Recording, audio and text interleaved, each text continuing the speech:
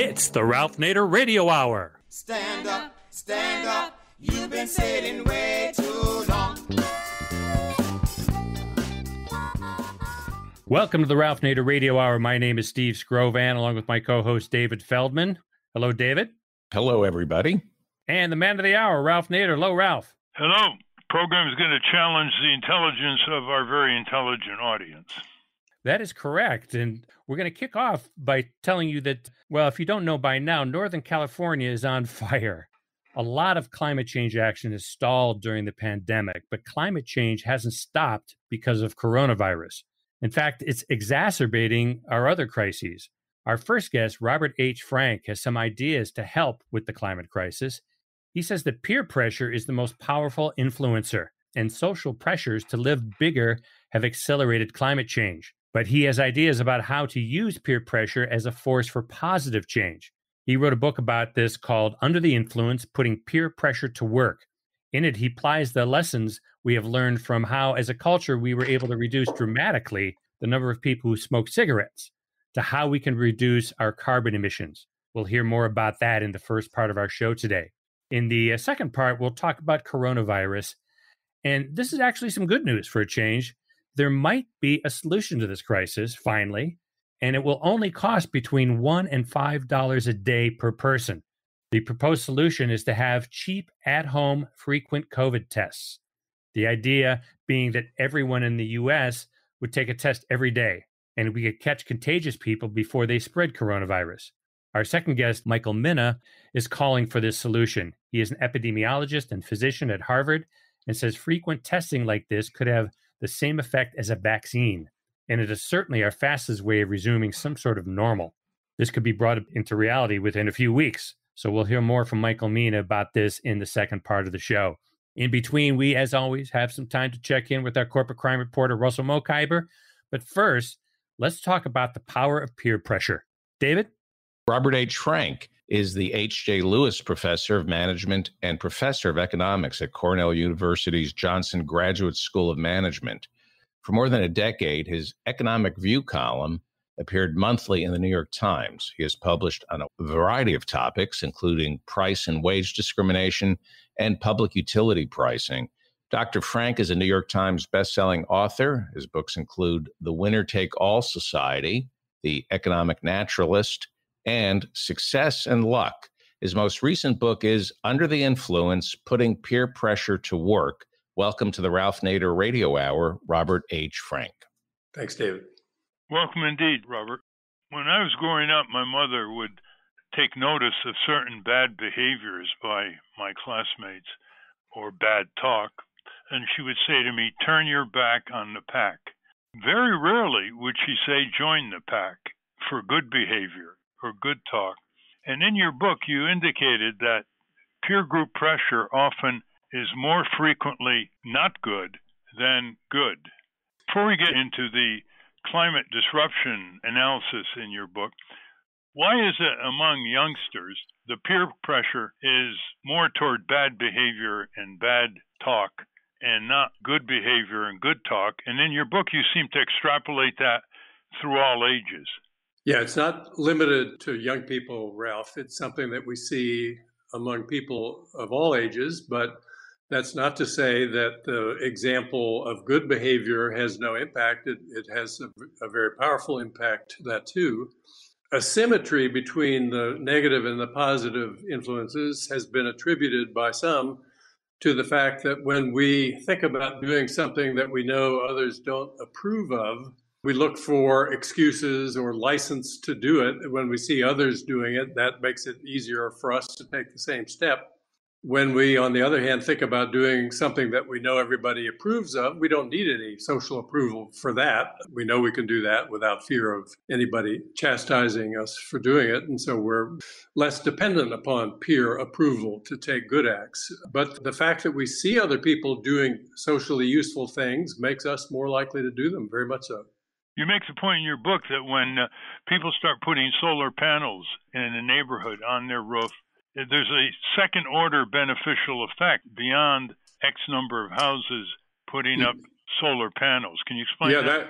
That's a great example. And to call it a second order effect makes it sound minor, when in fact, the indirect effect of what you do is vastly bigger than the direct effect. So, according to the seminal study in this area, which took place early in the solar adoption cycle in California, if one additional family put up a rooftop installation on its house, then within 4 months' time, the authors estimated there would be a copycat installation in that same neighborhood. They have ways of ruling out whether the second installation is one that would have occurred anyway, independently of the first one. So the second one is a copycat. Then after another 4 months pass, each of those two installations spawns a copycat yet again. So after 8 months, we've got not two installations, but four. And what if you follow that out, after only 2 years' time, that first installation results in 32 solar installations just in that neighborhood. But that's just the beginning, because each of those people is in contact with friends and relatives who live in other places. And we know from other evidence that conversations between relatives and friends have much more influence than the examples set by neighbors. So the fact of your taking that step early in the process has orders of magnitude larger effects if we count in all the other people who were influenced to behave in a similar way. It's a huge multiplier effect. If that's so, why hasn't it spread throughout the country much, much faster, although it is a major industry now, especially in California, rooftop solar panels? If there's such a multiplier effect, why hasn't it spread much faster? It is spreading very fast.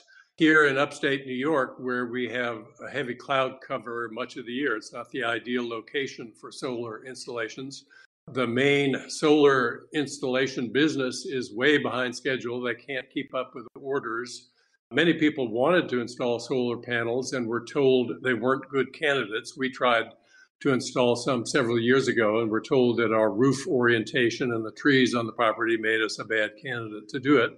And so it was only last year we learned that we were candidates to become part owners in a solar farm, which was actually a much more attractive arrangement than putting the panels on our rooftop.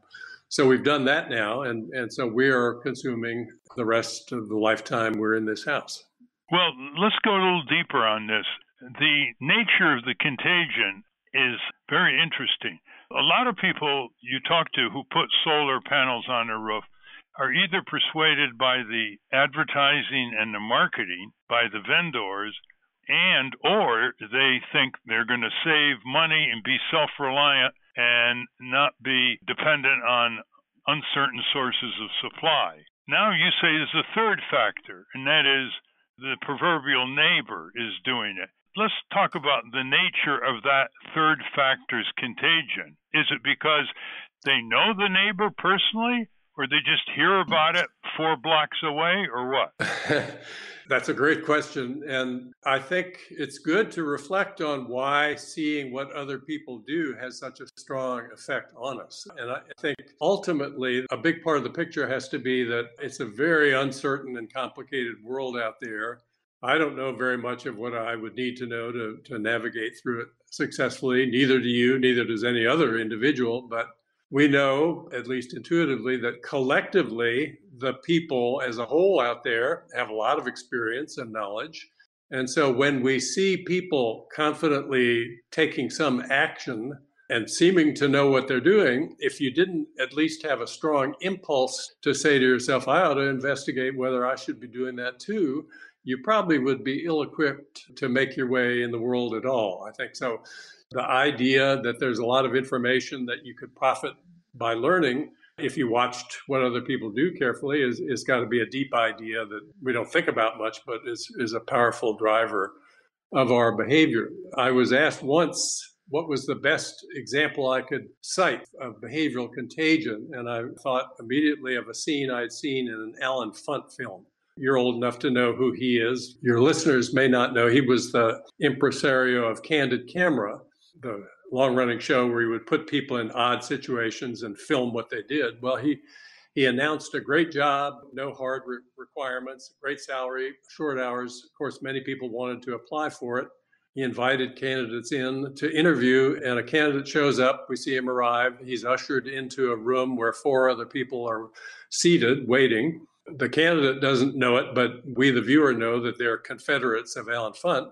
The film keeps coming back to them, nothing's happening, and then we get a close-up of the new arrival's face, turning from passive indifference to sudden alarm. The camera pans back, and we see that the reason he's alarmed is that the other four have, at no apparent signal, stood up and are taking off all their clothing. He gets more and more agitated looking as he watches this. Then you can see him flip. A look of calm comes back over his face. He too stands, and he begins taking off his own clothing, and the scene ends with all five of them standing there naked, waiting for some sign about what to do next. And you think, no way would I do that. That was my thought anyway when I saw that. But then I reflected for a moment. I said, well, I've already got a job I like. I don't need a much better job than the one I have. These four, if anybody knows what the next step is, it's they, because they got there before I did. They think it's worth taking the next step. Would it be so irrational to conclude that it might be worth doing that too, just to see how it plays out? I'm not willing to indict him for doing that. So it's a powerful impulse. And when we see people putting solar panels on their rooftops, that plays into that same impulse. Well, let's get to the nub of your book, which is basically to provide tax incentives for proper behavior, both socially across the country in the aggregate and individually. And you had an article in the New York Times a few days ago where you made the argument for a carbon tax. And of course, you acknowledged critics who think that that's not going to work because you'll never get enough of a carbon tax, big enough, accepted. And there are ways that the companies can reduce other costs and not keep the price of fossil fuels high because of a carbon tax. So why don't you state your case for a carbon tax? And then I want to give you examples where regulatory mandates, solved the problem without a tax. Sure. And I'll say at the outset, Ralph, that if we had only a carbon tax, that would not produce the kind of changes we need to see happen on the timescale we need to see them happen in. If we had had a carbon tax 50 years ago, I think that may have been the only measure we would have needed to adopt to avert the warming process we've seen unfold during those decades. But it's too late for that to happen now. But even so, a carbon tax in combination with other policies that we do need to adopt too, I think would make us arrive at carbon neutrality much, much faster and with much higher probability. So the idea is fairly simple. The reason we put carbon into the air in the first place is that it costs money to filter it out. And the governments around the world have permitted us to dump it into the air for free. So, of course, rational businesses will just dump it as long as that's the terms of the deal. If you charge people for putting those emissions into the air, suddenly, overnight, they get creative about finding all sorts of efficient ways to filter them out, ways they had never thought of before. We know that's true because of the example with the SO2 permit process. When I came to Cornell in the 1970s, all I read about was acid rain. It was killing the forests. It was killing the fish in the lakes. We didn't see a day pass without more evidence of the destruction it caused. And it was all from H2S, hydrogen sulfide, being emitted from smokestacks in the Midwest from high sulfur coal. It would blow east and rain down on us as H2SO4, sulfuric acid. The moment we started requiring tradable permits for that, and it took 30 years for Congress to act, that problem went away virtually overnight. At about 1/6 the cost of direct regulatory intervention was estimated to take to solve it. It was solved much quicker and much more cheaply when we gave firms a strong incentive to figure out ways to cut back. So that's the case for carbon taxation. And the case is much stronger than the traditional case exactly because of the contagion multiples that we talked about up front. So if making coal-fired electric generators more expensive relative to solar and wind generation, a carbon tax induces me to put a solar panel on my rooftop. It's not just my action that we got to count as a benefit of having done that. It's the actions of those 32 copycat installations we're going to see in 2 years' time, and all the others that we're going to see expanding from networks of friends and relatives that we all have in other places. So yeah, the carbon tax, I think if it had been sold properly, it would have been attractive to virtually the whole population. We would call first for a revenue neutral design, take in all the revenue, most of which would come from rich people since they use most of the energy. The key feature in advocating a carbon tax is to make it revenue neutral. What that means is that you collect all the revenue from the carbon tax, most of which would come from wealthy individuals, since worldwide the top 10% of the income distribution emits 50% of all carbon emissions. They'd pay in most of the revenue, give the revenue back to people in progressive fashion so that low and middle income families would get the revenue checks each month that would be bigger than the amount they'd paid in carbon taxes. So as many as 90% of all families would get back more each month than they'd pay in. The wealthy would pay in more than they got back, but they too would be net beneficiaries because they'll have to shoulder most of the tax burden for climate mitigation measures in the future. It's win, win, win, win. There's just absolutely no reason to oppose it. Let's elaborate that a bit. And listeners should know that ExxonMobil has come out in favor of a carbon tax, which has raised some suspicions among skeptics. Maybe I want to rethink. Where exactly will the tax be imposed? At the well, the gas oil well, the coal mine? And the second question that's related is, if gasoline now sells for $2.25 a gallon, under your plan, how much would the motorist have to pay for it? The carbon tax proposals come in all stripes. The most widely circulated version imposes the tax on the fuel where it's extracted from the earth or where it's imported into the country. There are other ways to do it besides that. The size of the carbon tax is a policy question. I think the argument is to make it as big as we can politically achieve, because if it's revenue neutral, we don't have to worry about it being a burden for families. It won't make it harder for them to make ends meet. All it will do is make goods with high carbon footprints more expensive relative to goods with low carbon footprints. It will induce people to shift from one to the other, and they'll have plenty of money to meet all the needs that they need to meet each month because their budgets will be bigger rather than smaller. So I would say if you have a choice, big or small on the carbon tax, go big. Are you talking about 10% of the value of the oil at the well, 20, 30, 40%? The papers say yesterday a barrel of oil is coming in at $42.50. I don't know what a ton of coal is coming in, but give some percentage to our listeners.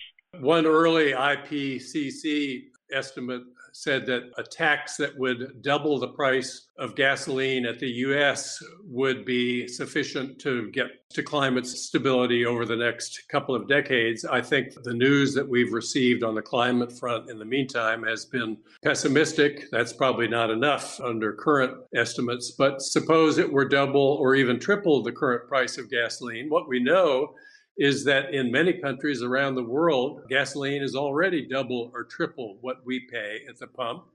And what we know too is that automobile manufacturers have responded in those countries by producing cars that get 50, 60, 70 miles per gallon. That's just with current technology. They've just begun to really get to work in earnest at developing new technologies. And of course, in the end, we're going to be powering cars not with gasoline, but with electricity generated from solar and wind, which means there won't be any carbon tax to pay on that at all. So yeah, I think go big. But in those countries like Western Europe, where gasoline is at least twice as expensive to the motorist as it is in this country, they don't rebate. They use that money to build public transit, renovate their roads, bridges. Why rebate? Europe does spend the revenue from its carbon taxes on infrastructure and other public goods, and those are very productive uses of that revenue. Here, we have not been able to convince the population to adopt a carbon tax. So important is that goal that I recommend a revenue neutral carbon tax, just because it would make unambiguously clear that the carbon tax measure viewed in isolation would be a winning option for virtually every taxpayer. we would have to then turn to other sources of revenue. And the theory of behavioral contagion makes clear that we should be taxing only activities that cause harm to others. And once you see how the social environment influences us to do things that harm other people, it immediately becomes clear that we could raise all the revenue we need to fund even the most expansive version of a modern state by taxing only activities that cause harm to other people. Yeah, otherwise known often as sin taxes, taxes on tobacco, taxes on alcohol. And those would be examples, but there are many, many other examples that aren't normally thought of in that way. True. This is where I want to get into where mandates have worked. Barry Commoner, the late great environmentalist, used to say, you want to control pollution? Prevent it. Once you start incrementally regulating it, you invite all the lobbyists to game the system and overpower the regulator. So in 1978, the U.S. finally, after a graduated process, banned the manufacture of lead in house-based paint. And in 1996, after a graduated process, the U.S. government banned tetraethyl lead in gasoline. And subsequently, tests by medical people have shown that Americans now have less lead in their blood. Would you have done it by taxation, or would you favor what actually happened? I think those prohibitions were exactly the right way to attack each of those problems. All right, let's talk about seatbelts. When seatbelts were introduced, they were voluntarily used, and it reached about 20% of the motorists, and it just stagnated there. And when the federal mandate came in on seatbelts, it didn't take long for usage to go to 70%, 75%, and I think contagion took over, especially with truck drivers. It's now about 90% wherever it's mandated. I like the mandate there too. Okay, let's take asbestos, which before it was regulated was estimated to have killed 250,000 Americans from World War II on, starting in the shipyards, where the workers would come home with their overhauls loaded with asbestos dust and adversely affect their own family. They didn't know that at the time, but the companies did. And for many uses in this country, asbestos is now prohibited, banned. How would you have handled that with your tax approach, or would you prefer what actually occurred? There too, a ban was the right step. A tax approach is one that I like as a general matter. It's not an absolute that applies in all cases. Think about the question of how we get people to change their diets. Would it be better to tell people as of January 1st, you're no longer permitted to eat meat by law?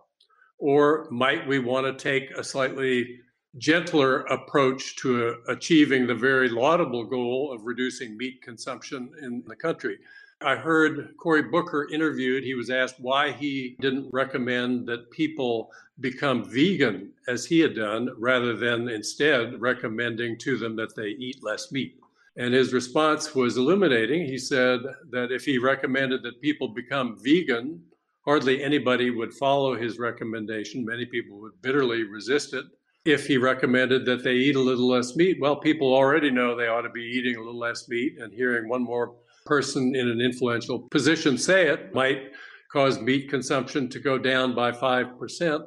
What I like about the carbon tax as a way to discourage climate dangerous dietary choices is that there's a very strong social component to what we eat. I grew up eating meat because I was around people who did. Most of my friends eat meat. If I serve a vegetarian meal, there's at least some concern that people think I'm being a cheapskate and not showing respect for my guests. If meat were much more expensive relative to plant-based foods, we know that some people would shift away from meat and towards plant-based foods, not entirely, but that would make it the custom to eat differently, and that it would be easier for others to do likewise. And when they shifted their behavior, others would change too. And in very short order, we would see a huge swing in dietary choices. And I think we're much more likely to adopt the measure in that case than if we tried to take the hair shirt approach by trying to pass a law banning meat. That's not going to get us there. What I sense what you're doing is you're carefully calibrating levels of popular resistance or acceptance depending on the kinds of products. And I think that's a pretty intelligent way to approach it. One interesting point you make on page 262, let me quote. You say the following: this relates to climate disruption. I don't like the term climate change. It was coined by a Republican wordsmith in 2002 to replace a more alarming phrase, global warming. Unfortunately, the Democrats lapped it up like a cat laps up milk. So anyway, let's talk about climate catastrophe or climate crisis. And you say the following: we will also need bold changes in public policy, but studying the power of behavioral contagion has persuaded me that conscious consumption may promote progress on the policy front in ways I had not previously appreciated. Installing solar panels, buying an electric vehicle, or adopting a more climate-friendly diet doesn't just increase the likelihood of others taking similar steps. It also deepens one's sense of identity as a climate advocate. In the process, it increases one's likelihood of supporting candidates who favor strong climate legislation and of knocking on doors to help them get elected, end quote. In other words, you move from the consumer to the civic advocacy arena. Yes. Your thoughts?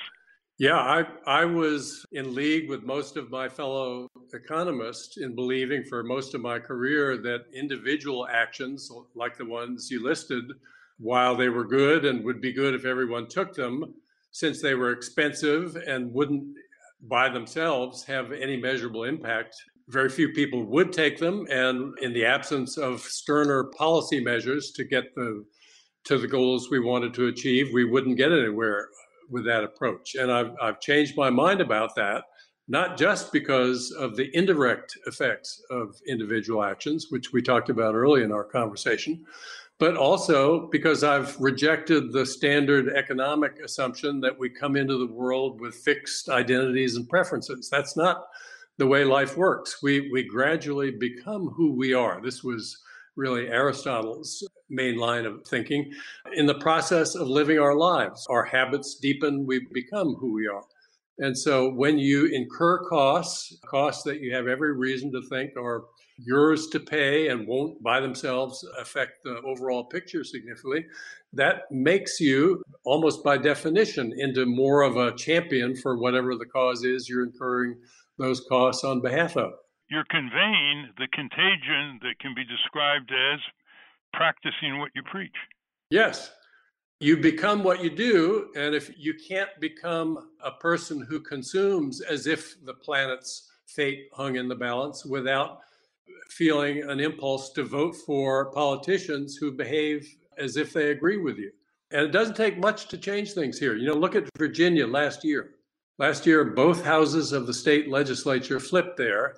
Virginia is not a radical hotbed state. And this year, just a few months ago, and last year, Virginia enacted the most ambitious decarbonization legislation of any state. We have candidates on the ballot who care about the climate. There are others who are not willing to take action. It's going to be a project to get out and vote and make sure your vote counts. But if you care about the climate and you're taking actions on behalf of it, you're much more likely to bear those costs. Well, you're one of the founders of the behavioral economics movement, which has always amused me because we had to deal early on with economists who monetized everything. And you couldn't get them to talk about consumer irrationality, consumer non-maximization of their utility, so to speak. Yeah.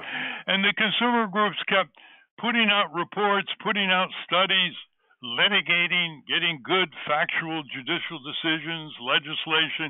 And these economists were never paying attention. They sort of looked down on consumer economics the way they look down on home economics in courses in community colleges. So I'm very glad that you were a pioneer in this area, Professor Frank. But it is interesting that the Nobel Prizes are now being given out more and more to behavioral economists who see a qualitative dimension to their work, not just supply-demand curves and knee-jerk approaches like that of Milton Friedman, one of the most overrated economists in American history. Well, we're out of time, and I just want to say there are hundreds of thousands of little neighborhood book clubs in this country, and they have this atrocious rule, 90% of them, that they only deal with fiction because they don't want to deal with nonfiction and have controversy.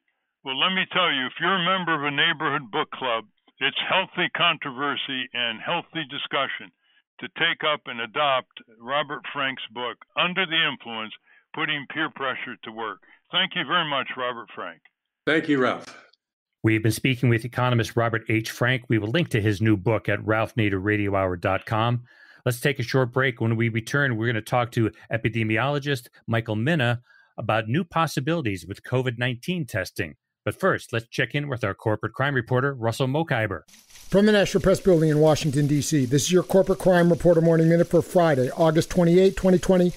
I'm Russell Mokhiber. The Justice Department has charged Teva Pharmaceuticals with conspiring to fix prices, rig bids, and allocate customers for generic drugs. On May 7th, Apotex admitted to its role in the conspiracy and agreed to pay $24.1 million. On July 14th, a grand jury returned an indictment against Glenmark for its role in the same conspiracy. Teva, Glenmark, Apotex, and unnamed co-conspirators agreed to increase prices for pravastatin and other generic drugs. Pravastatin is a commonly prescribed cholesterol medication that lowers the risk of heart disease and stroke. 5 previous corporate cases were resolved by deferred prosecution agreements, and Teva's co-conspirator, Glenmark, is awaiting trial. For the Corporate Crime Reporter, I'm Russell Mokhiber. Thank you, Russell. Welcome back to the Ralph Nader Radio Hour. I'm Steve Scrovan, along with David Feldman and Ralph. Currently, going to get tested for coronavirus is an ordeal. It takes hours, and it's not working as a public health strategy. About 9 out of every 10 coronavirus cases aren't even being caught. But what if you could test yourself at home every day and it took just a few minutes? Our next guest will tell us more about this possibility. David? Dr. Michael Mina is an epidemiologist, immunologist, and physician. He's an assistant professor of epidemiology at Harvard's T.H. Chan School of Public Health, as well as a core member of the Center for Communicable Disease Dynamics. Dr. Mina's research combines mathematical and epidemiological models to better understand the patterns of infectious disease in our population. His research also explores questions of immunity. Dr. Mina is currently advocating for a shift towards cheap daily coronavirus tests for everybody. Welcome to the Ralph Nader Radio Hour, Dr. Michael Mina. Well, thank you very much. It's a pleasure to be here. Welcome indeed. And just to frame it a bit for our listeners, Dr. Mina, I want to just quote from a very long article that just came out in The Atlantic. And they describe you as a professor of epidemiology at Harvard who studies diagnostic testing of infectious diseases. And I'm quoting now. He has watched with disgust and disbelief as the United States has struggled for months to obtain enough tests to fight the coronavirus. Tests permit us to do the most basic task in disease control: identify the sick and separate them from the well. When tests are abundant, they can dispel the fear of contagion that has quieted public life. And to continue, a couple more sentences, they quote you as saying at the end of March, quote, "There's little ability for a central command unit to pool all the resources from around the country. We have no way to centralize things in this country short of declaring martial law," end quote. And then the Atlantic continues saying, "It took several more months for Dr. Mina to find a solution to this problem, which is to circumvent it altogether. In the past several weeks, he's become an evangelist for a total revolution in how the U.S. controls this pandemic. Instead of restructuring daily life around the American way of testing," he argues, "the country should build testing into the American way of life," end quote. Can you elaborate that? Absolutely. So the beginning was really focused on, there were a lot of questions early on. Why isn't the U.S. where it needs to be with testing? Why was China able to get testing scaled up so quickly? Why was South Korea able to? And one of the major reasons early on is the approach that we have taken thus far to testing is to have the tests be performed in centralized laboratories. But essentially, to do this with the way that our FDA process works, every laboratory that wanted to begin testing was essentially reinventing the wheel. You could have labs one block apart from each other, and both would have to be doing the exact same test, but they would have to both be sort of reinventing the wheel, getting the whole test setup started from scratch, and going to the FDA and applying for applications to actually perform the test. And this was a real departure from what other countries were able to do, which was truly centralize and use economy of scale to get testing up and going quickly. And we just had no ability because, just the way that our country is fractured into states alone makes it almost impossible to actually use the economy of scale and bring all of these different tests together and sort of create massive assembly lines, if you will, to really gain efficiencies. And so that was sort of the whole beginning of all of this. And now I've been really advocating for a whole different type of test, which is essentially to distribute the test. Don't funnel them through these individual laboratories. Put them in people's hands in their houses and allow them to test themselves, to know their own transmission status, so that they can then make good choices about whether or not they go out or whether or not they go into that nursing home, for instance, or that school. And this is one way with a virus that spreads as quickly as the coronavirus. Just the mere fact of having to send in a swab to a laboratory puts an immediate 24-hour delay in getting results. In that period of time, somebody could go and create a super spreading event and infect 30 other people. I've been very strongly advocating for a whole different approach, and that is to distribute the tests in the same way that we have pregnancy tests can be picked up over the counter, for example, and people know how to use them responsibly. We would have the same thing with these types of tests where you go to your local CVS or Walgreens, or the federal government provides you with the test or whatever it might be. And everyone uses one of these every day or two to ensure that they are not transmitting virus before they walk out of their house. And these are paper strip tests of saliva. So you can do it at home. Is that correct?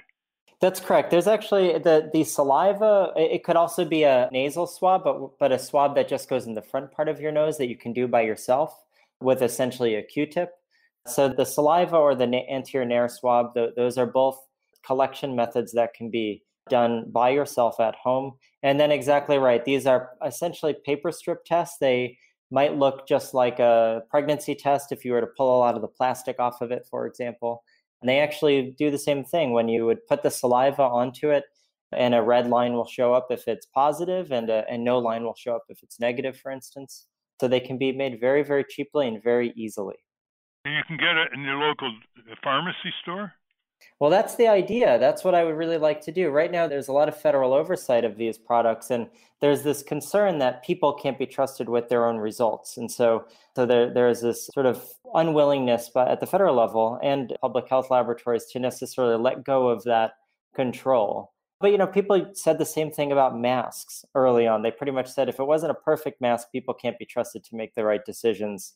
And if they didn't have a perfect mask, they would have poor behavior of thinking that they were more secure than they are. Well, now we all know that everyone should wear a mask, regardless of just how, if it's not a great mask or a perfect mask, everyone should wear a mask, whatever they have. And that's the same thing with these tests, is they're not going to be as good as the laboratory-based tests, but if we can get them into everyone's hands and we can trust that the average person will make the right decisions about it, then we can actually have some flexibility with some people who choose not to use it at all. That's not a huge problem.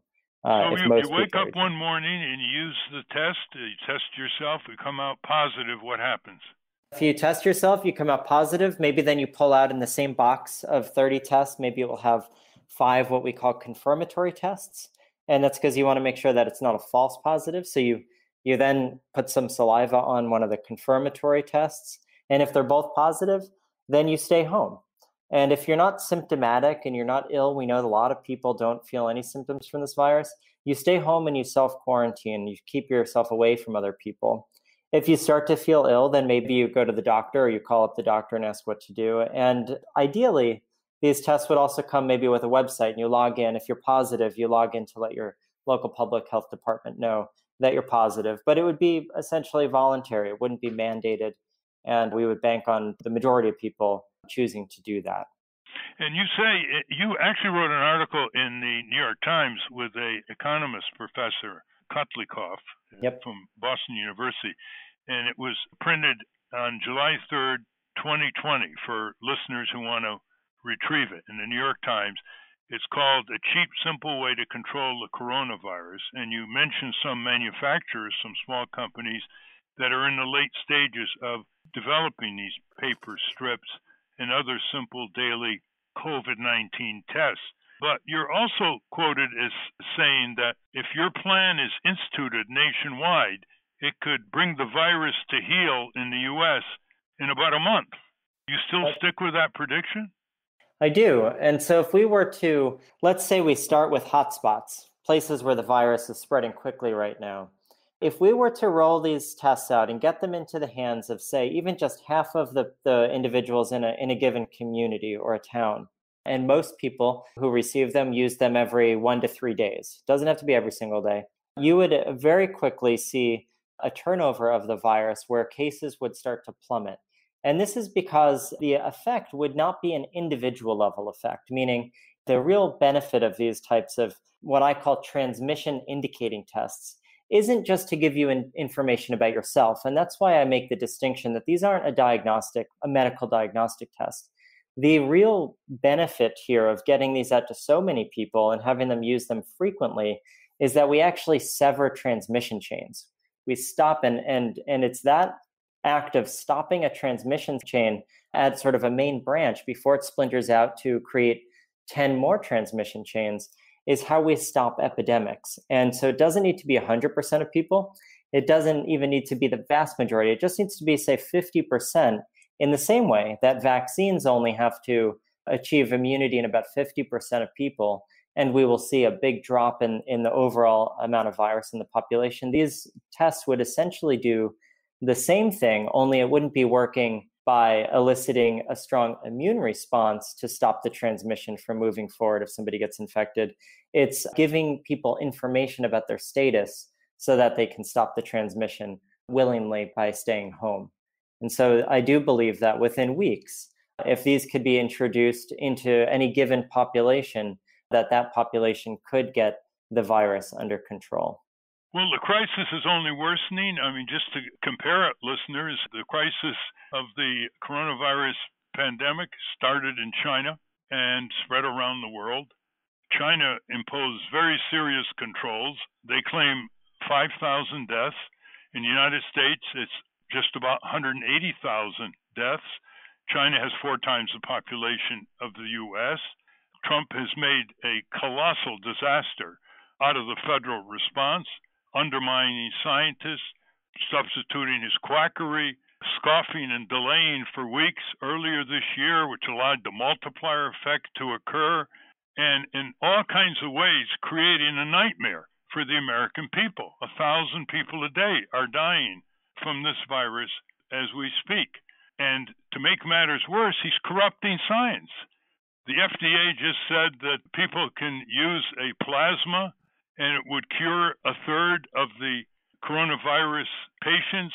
The Centers for Disease Control, which is being politicized and the scientists undermined, just changed their guidance and said that asymptomatic people don't have to be tested. What do you think of all that, doctor? I think it's an abomination. It's, politicizing an epidemic will help nobody, including the base that is voting for Trump in this case. Whatever the group is that's politicizing it. In this case, one of the most harmful things that we can possibly do to Americans right now is bring politics into our approaches to fight this virus. This virus does not care. Doesn't care who you are, be it with regard to anything really but your age. It doesn't care what political side of the spectrum you're on, and any inefficiency and any unwillingness to work together to fight this is just sets us back so far. We are not just the laughing stock of the world with regard to our response to this virus, but we are in a position to, we have been in the best position to potentially fight this virus, and we very quickly squandered all of it for various reasons, many of which have been just political incompetence and unwillingness to work as a single unit to actually fight this. And we will continue to just drag our feet, apparently.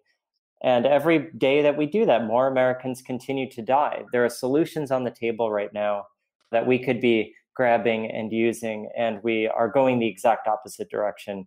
And, I wish that I could say that, for example, the CDC guidance to stop testing asymptomatic people was for a logical reason. And I actually gave them the benefit of the doubt for a few minutes today, thinking maybe it was actually because they were taking certain supply chain issues into consideration. But turns out it wasn't. It was a pressure campaign from above. And, this will kill people, unfortunately, willingly or not. We've proposed legislation in Congress to establish a COVID-19 commission under the National Institutes of Health to take the place of the Trump-Pence boondoggle and operate with pandemic scientists and managers the federal government's response and its relation to the states to curtail the pandemic virus. And there hasn't been any pickup yet on Capitol Hill. It's basically a widespread consensus that Trump and Pence should step aside and let pandemic scientists and managers manage this horrific pandemic crisis. And I had a retired pollster say if that was polled, you'd have 90% of people supporting Trump and Pence step aside, even Trump voters, because they know he's bungling. They know he's a quack in this area. Do you think they should step aside in favor of something like a corona pandemic commission under NIH? Oh, absolutely. I think that there are, I could right off the top of my head name a dozen people who could easily lead such a commission with much greater outcomes and better outcomes. And you know what? They'd be smart to do it because right now all of what goes wrong is falling on Pence and Trump. And so they just continue to make worse and worse decisions because they continue to try to cover up how bad the response has been. And, this could have gone one of two ways. It could have been a spectacular win for this administration. We could have worked together. He could have actually taken leadership. And part of that, in my very strong opinion, would have been stepping aside as having his very close administration being in charge because they are not scientists. They don't know the nuances of and necessarily the ramifications of each decision that they're making and how it might have ripple effects across an epidemic like this. There's a reason why people get PhDs in these types of issues. And, we need policymakers in place, but first and foremost, we need scientists to be calling the shots in terms of what are the right approaches to take. And we just haven't seen, unfortunately, much of that at all. And when scientists do come in with good solutions, they generally have been pushed aside for people like Pence or Kushner. Well, there's been one criticism that you need to address for your proposal, and you've heard it many times, and that is that the strip type test is less accurate, but it's much more frequent. And the frequency makes up for the less accuracy compared to the traditional tests that people are taking in hospitals and clinics and have to wait days to get a result. Can you just summarize that response to someone who has raised it? Absolutely. So this is a little bit of a confusing point, but I actually would say that it's not so much that these are less accurate. Accuracy depends on what your target is. And there's an important thing I don't have enough time to really go into detail, but PCR, the type of testing that most people are using, will pick people up as positive long after they've actually been infected with the virus.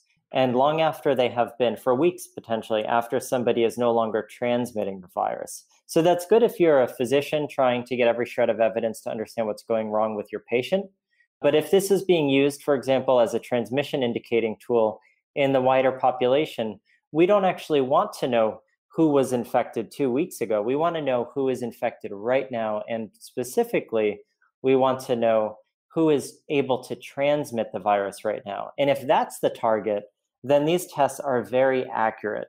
They will be able to tell you if you are potentially transmitting the virus. They won't necessarily be sufficiently sensitive to tell you if you have minute amounts of virus in you.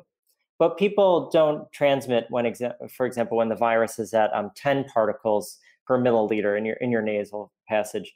It transmits when it's at 1 million or 1 billion particles. So these tests will definitely pick people up when they have such a high viral load that they can transmit. And so I think it needs to be clarified that as a diagnostic tool, they are less accurate, but as a transmission indicating tool, they do the job very well, and they let you know when you are infectious. And that is actually what these things need to do at the community level. They don't need to tell you if you were infected 2 weeks ago. That would throw a lot of people off in terms of how they respond to it. We want to just know who's infected now and who's able to transmit now, and ask them to stay home those days. And so I would say that unfortunately the whole accuracy issue has gotten a little bit confused in the media, but I would say these are actually quite accurate for the task at hand. And as many scientists have said, a PCR test that takes 10 days to get the result from is useless. Isn't that correct? That's exactly right. I mean, I think, especially as a public health tool, it's both a PCR test that takes 10 days to get it, even takes 4 days to get the result back is useless, because most people, their infectious window is going to be actually quite short. They're going to be primarily infecting others for just 3 to 5 days, not much more than that. So a 4-day window to get results back is a terrible loss. Even a 3-day window, so it gets better as you get down to 1 day, but none of it's as good as a few minutes. But the really big thing is that if you are testing people infrequently, which, if we're being honest, we can't get PCR-based testing, laboratory-based testing, there's not enough labs in the country to really test the populace on a very frequent basis, like every 3 days. So if we are doing infrequent testing with a very sensitive test like PCR, people will say, well, that's good because, we need PCR because we need to catch people early in their infection. Well, the point is, if we're testing people infrequently, then just the chances of actually taking the swab out of somebody's nose on a day when they are early in their infection is very low. You're very unlikely to even test anyone on that day anyway. And so that's why frequency becomes so much more important than the actual analytical sensitivity of these tests. And if you're not doing frequent testing, you're just not going to catch people early on before they start spreading it to others. And so it's why it becomes, I would say in terms of priority, we should put frequency first, and then the turnaround time to get the test should be very close second. And things like sensitivity should be, as long as it does the job to catch people when they're spreading, the molecular sensitivity of it can be a distant third. And how can this be implemented nationwide? What else has to be done? You have to start with a congressional hearing, the FDA, the media. How do you turn it around from an idea and a proposal into a widespread application? Yeah, so we're doing it slowly. We've been talking to a lot of policymakers, senators, governors, congressmen, and women. And then we've been meeting with the CDC, the NIH. We just had what I thought was a pretty positive meeting yesterday with the FDA. And it has to be, I think I would like to see it happen quickly, but I think it needs to, short of that, it needs to happen methodically. And we need to kind of lay out the groundwork and the evidence for why this approach will work. The FDA is an entity that, when it comes to testing, they are only familiar with the idea of evaluating medical diagnostic tests. And so they're not used to this idea of evaluating a test that is going to have a primary purpose of stopping transmission at the population level.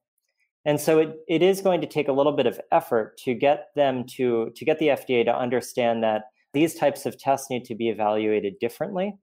And it's conversations like the one we had yesterday with the FDA to really lay out the idea and get a feeling for where they're at in terms of how willing they are going to be to evaluate these in a new light, not a non-diagnostic, but a public health light. And I think we're going in that direction. So the next steps are going to be, we need to get some of the companies that are able to make these to create a sufficient number of them so that we can do some pilot studies, gather even more data. We have a lot of data to theoretically say, yes, this is going to work, but the FDA always wants the real empirical data, which is hard for these because these are public health efforts. It's hard to show herd effects, for example, or population level effects with, before the product is actually being fully marketed.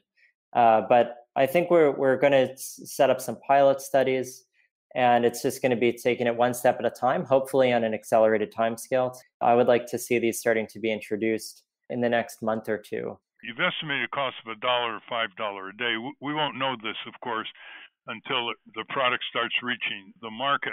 And for people who think a vaccine can replace all this, you don't see a vaccine available for hundreds of millions of people until when? Next year? Yeah, I think that a vaccine will come out, especially given the political pressure. We're seeing the political pressure that can be exerted over the FDA and CDC. Maybe the FDA less so, it's unclear. But I think a vaccine will come out. I think that we have to take a very measured approach to understanding what exactly it means when it becomes available. First, it will be available in very limited quantities. Second, it very well might not do as good a job. This isn't going to be like a smallpox or a polio or measles vaccine. This is going to be a vaccine that probably will perform more like a flu vaccine, which we all know isn't perfect by any stretch. And so I think vaccines are not going to be the real out here. I think that they can't be the exit, at least not this first iteration of them. And that's why I believe that these paper strip tests that could be delivered to everyone's home using currently available technology could be scaled by the federal government. These can actually take the place, essentially, of vaccine-derived herd immunity. These can create a different kind of herd immunity-like effect, where you actually suppress the virus at the population level, and then everyone becomes safer regardless of whether they're using these tests. In the same way that vaccines elicit herd immunity, I want to create a different kind of herd effect through these tests. But to answer the question bluntly, no, I don't believe that the vaccine is going to be our exit strategy, at least not within the next 6 months or so, and maybe not even till mid or late next year. We've been talking to Dr. Michael Mina, who's assistant professor of epidemiology to Harvard School of Public Health. Thank you very much, Doctor. Absolutely. Thank you very much for having me on. We've been speaking with Harvard epidemiologist Michael Mina. We will link to his work at ralphnativeradiohour.com. I want to thank our guests again, Robert H. Frank and Michael Mina. For those of you listening on the radio, that's our show. For you podcast listeners, stay tuned for some bonus material we call the wrap-up. We'll have a little bit more with each of our guests.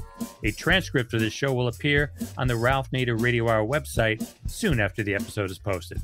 Join us next week on the Ralph Nader Radio Hour when we welcome Barbara Fries, author of Industrial Strength Denial, 8 stories of corporations defending the indefensible from the slave trade to climate change. Thank you, Ralph. Thank you, everybody. It's a great book. Looking forward to interviewing Barbara Fries. Hi, this is Jimmy Leeward, producer of the Ralph Nader Radio Hour, and welcome to the wrap-up. First, Ralph challenges Professor Frank about motorcycle helmets. Now, you do show a sensitivity to cultural resistance in this country to taxation that doesn't exist at that level in a lot of other countries. But on page 26 of your book, there's a really curious example of your indulging libertarian impulses. In most Western countries, you ride a motorcycle, you have to wear a helmet, period. It's mandatory.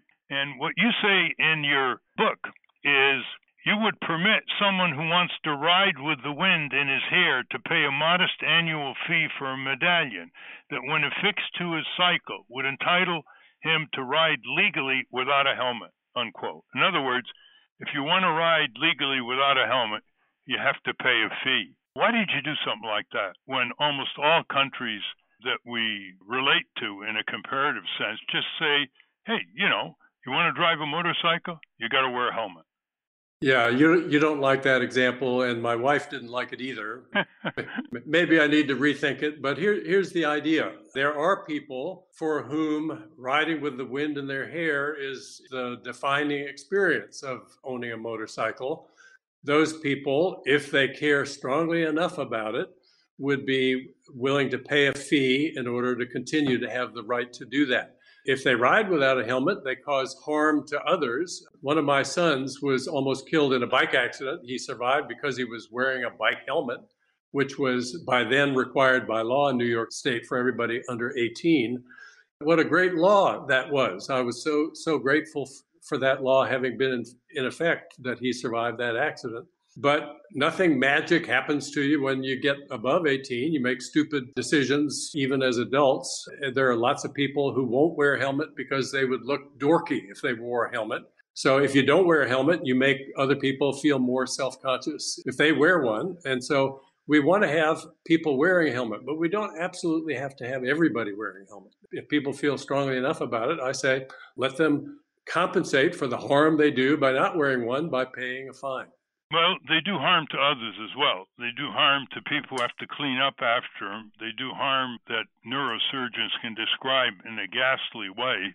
And the important thing is, this is a very easy mandate to enforce because, they're going down the highway in the road. They don't have a helmet. They get citation. I don't understand why you went to the extreme level of one of our former interns, Mr. Viscusi. That's not a hill I want to die on, mind you. But okay. But the guy who gets killed in a motorcycle accident doesn't collect a nickel of Social Security, doesn't get any of the hundreds of thousands of dollars we spend on end-of-life care under the Medicare program. It's the same with smoking. People said we need to regulate smoking because they impose costs on the government budget through healthcare. No, smokers die younger, they die more quickly. They're a net government plus on the budget. So that's not the reason to regulate them. Okay, so that's the main objection I have to your book. I call it lethal economic thinking. Okay. The issue is to have a social order where common sense, common humanity resolves the problem. And now Ralph expounds on the legacy of prohibition. What I sense what you're doing is you're carefully calibrating levels of popular resistance or acceptance depending on the kinds of products. And I think that's a pretty intelligent way to approach it because decades ago, as we all know, alcoholism was a terrible problem, breaking up families, and led by women who were tired of what happened to them when drunken husbands came home, they started a prohibition movement and they got a constitutional amendment about 100 years ago prohibiting the production and sale of alcohol products. That produced the kind of crime that is still difficult to eradicate in this country in terms of contraband goods and networks, and it didn't work. And I remember that the great dean of Harvard Law School made a very important point that you might appreciate if you're not aware of it, Robert. We're talking to Professor Robert Frank, the author of a new book, Under the Influence, Putting Peer Pressure to Work. And he said there are some things like addictions, addiction to alcohol, that are beyond the effective limits of legal action.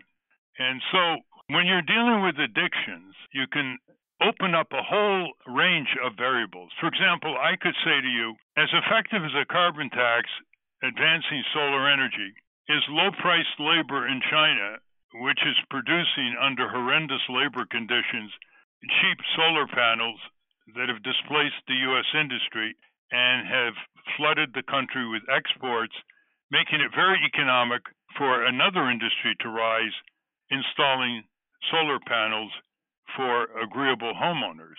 How do you relate to all this? It's been said you can't have socialism in one country. The problem is if you try to regulate something and nobody else does, there are workarounds of exactly the sort you talk about. So when we do trade agreements, what we try to do is incorporate labor protection clauses in them so that people can't hire labor under unacceptable conditions elsewhere and flood our market with goods that we couldn't possibly compete with because we try to maintain safer and more humane conditions within our borders. So yeah, that's a very real problem. But of course, the lower prices helped undercut the appeal of heating your home with oil or gas, right? Oh, and that's why it's such a difficult question to regulate. If the best opportunity someone has in another place is to make a product for a wage that's less than anybody be willing to accept here, and if not making that product here would free us up to make something that's of even greater value than what we were making, then everybody wins from that. So we don't want to discourage that. But it's a fine line when it comes to workers working under inhumane or unsafe working conditions. We want to take some position that will use whatever influence we do have on other countries to get them to move in the direction of a more humane workplace. And now Steve and David get in on the action. Anyway, I want to give Steve and David a little time just to convey to you what they'd like to ask or what's on their mind. Sure. Yeah, just a short question because we are running out of time. Professor, big controversy about masks, which seems kind of ridiculous. What is the better behavior to get peer pressure to have people wear masks? Is it just simply if you're walking down the street, you wear your mask and you see somebody not wearing a mask and you don't say anything? Or is it you say to somebody as you wear your mask, hey, where's your mask? Yeah, that's a good question. I don't think we have a clear answer to it, but what we do know is that if you wear a mask, everyone else becomes more likely to wear one. We talk about the tribal antagonisms that exist, but no matter which side you're on, even if you're on the side that has, for odd reasons, decided that wearing a mask is not the right thing to do against all current evidence, seeing enough other people wearing a mask will induce more of those people to wear masks too. So it ought to be non-controversial.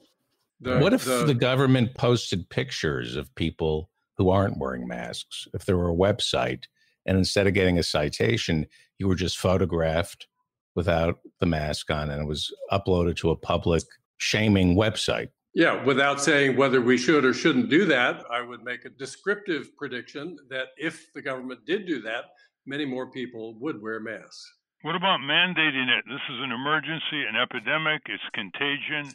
It isn't like a dental cavity. What about governors who are now moving toward mandating masks in more and more circumstances? We have a mandate in New York State. Governor Cuomo imposed one, and it was, under the circumstances, exactly the right move. I mean, I think the libertarians are on very shaky ground here. They would never claim that they have a right to do whatever they want, no matter how much harm it causes to other people. So they wouldn't say, oh, I feel like swinging my fist into your nose. I have a right to do what I want.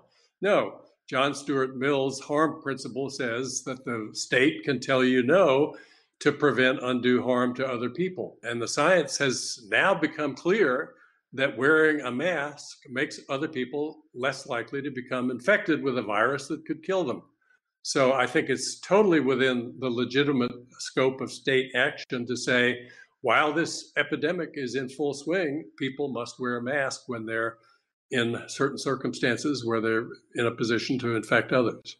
Well, we've run out of time. We've been talking with Professor Robert Frank of Cornell University. He's the author of the book, Under the Influence, Putting Peer Pressure to Work. I don't think we've done full justice to your contents, Professor Frank. You have a chapter called Smoking, Eating, and Drinking, another chapter called Trust, another chapter called The Sexual Revolution Revisited, another chapter called The Climate Crisis, which we discussed a bit, and a chapter called Creating More Supportive Environments. Just one last quick question. How would you apply this contagion issue to political movements supporting different candidates? If you were in politics and you were a political advisor and you want to get more supporters? Yeah, you definitely want people to communicate with one another about what they're doing. And so I think when we see gifts acknowledged, it makes a huge difference if that's done in a way that people see that their neighbors have taken a step at some cost to themselves to promote an idea that they care about. So I think you can't be influenced by what you don't see. The solar panel research shows that if the panels are on the back of the house, they don't have nearly as strong a contagion effect as if they're out front where people can see them. So if you do something that you think you want others to see and be influenced by, try to do it in the most public way. A lot of people don't like virtue signaling, so rather than call attention to the good thing you've done, call attention to a good thing that a friend or a neighbor has done. It's interesting the difference between politics and the consumer economy, because we're told now that it's almost impossible to change 90% of the voters' minds over a 4-year period between supporting Republican Trump and the Democratic Biden or their nominee, and that the battle is for only 6 to 10% of the undecided voters.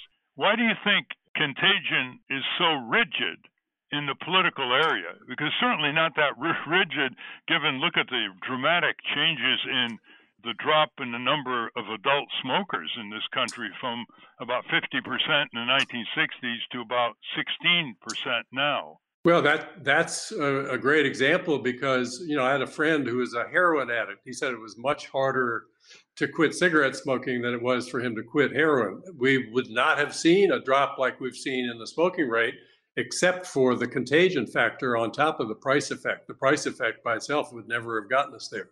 And I think in the case of political cohesion, the more strongly wedded you are to a tribe's view, the more it takes to pick you off from that. But even there, once things start to unravel, they can unravel almost overnight. Nobody predicted the fall of the Soviet Union when it happened, except for the two cranks that had predicted it every year for 20 years.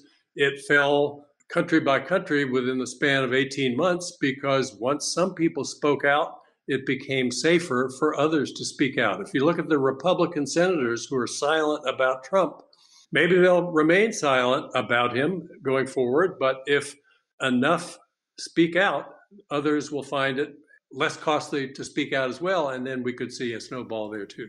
Finally, a little more with Dr. Michael Mina. Are you encouraged by the report of the vast SUNY university system in New York State, which says that it has developed a pool saliva test for its thousands of students, developed by the SUNY scientists and applied by SUNY? So for surveillance efforts, I think pooling is a very powerful tool, and my lab has published some protocols for that as well. So I am encouraged about the use of that as a surveillance tool. But this is that type of effort, there's still going to be a delay. You're not going to have results back in 15 minutes. They still have to go to a laboratory. And so I think that's a good step forward. It's a step to really increase the efficiency of our tests, and especially given that we have limited resources at the moment in terms of the supply chain. So that is one avenue, and it's going to be a good avenue for things like universities that actually have laboratories to work with. But for the average individual, they probably won't have access to that kind of frequent testing like a university might. So I think we need to see both of these happening in tandem. Are you recommending that for Harvard University? Yes, I am. I think both pooling, or if a place like Harvard, we actually have enough resources that we can partner with labs that are on the Harvard campus, essentially, and MIT campus, and just do actual diagnostic testing of everyone every few days. But that's not reasonable as a true public health measure. That's something that, if you are at a school with a $50 billion endowment or whatever it is, that these schools can pull this off. And even smaller schools, liberal arts schools in the Northeast, for example, can do this type of testing. But the average county in the United States won't be able to do that sort of testing. Do you think that's the way China is controlling its pandemic? It seems to have returned to normal economic and social life, festivals, gatherings, markets. Did they do it by massive testing?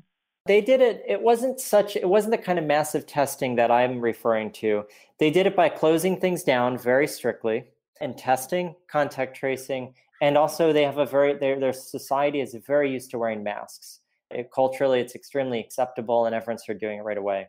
I think that we can, for example, we've seen a lot of places in the Northeast have actually largely gotten this virus under control with social distancing, economic shutdown, masks. Now, I think economic shutdown is it's really walking a fine edge. I'm worried about the larger consequences to society, and those could potentially be worse than if not done properly, those could be worse than the virus itself in the long run. That's how other countries have done it. The difference in the United States is there has been a general unwillingness, if you will, to participate in really being strict about things like social distancing and mask wearing in a lot of this country. And it's because we continue to have major cases and outbreaks burning in much of the country that those places will continue seeding new infections into places that largely have gotten it under control. And so as long as any outbreaks are burning in any places that tend to mix frequently with another place, then no places are safe. So I think that we need to either change society's habits and get people to actually wear masks very routinely whenever they go out and social distance, and hopefully we can get the whole prevalence down. But that unfortunately hasn't seemed to work thus far, and I think these tests are a different approach. Before we conclude, anything else you want to tell our listeners? Listeners want to get a compressed version of what Dr. mine is talking about. His op-ed was in the July 3rd, 2020 New York Times. Any last thoughts? No, I think the only last thoughts I'd have is if you find that this seems to make sense with you, if you go read the op-ed or from this program, feel free to reach out to your local representatives. Congressmen and senators know about this effort, and I think it can only benefit if you get in touch with them and say that, you're supportive of a change in how we're trying to tackle this. And I think that it turns out grassroots efforts can go a long way here. Indeed. And that's a wrap. Join us next week when we speak to Barbara Fries, author of Industrial Strength Denial, 8 Stories of Corporations Defending the Indefensible from the Slave Trade to Climate Change. Until next time. Stand up, you've been sitting way too